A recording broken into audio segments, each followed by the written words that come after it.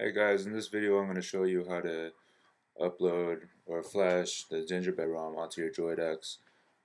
Because right now we all have froyo and they're not sending out Gingerbread to us for some reason.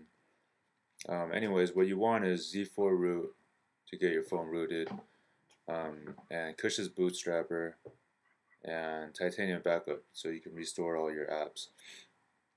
And basically you want to go on Droid X forums and download the Gingerbread ROM and basically upload it onto your or install it to your SD card, and then once you get in the Bootstrapper, what you want to do is uh, install zip from SD card, and then that way it's all self-explanatory from there.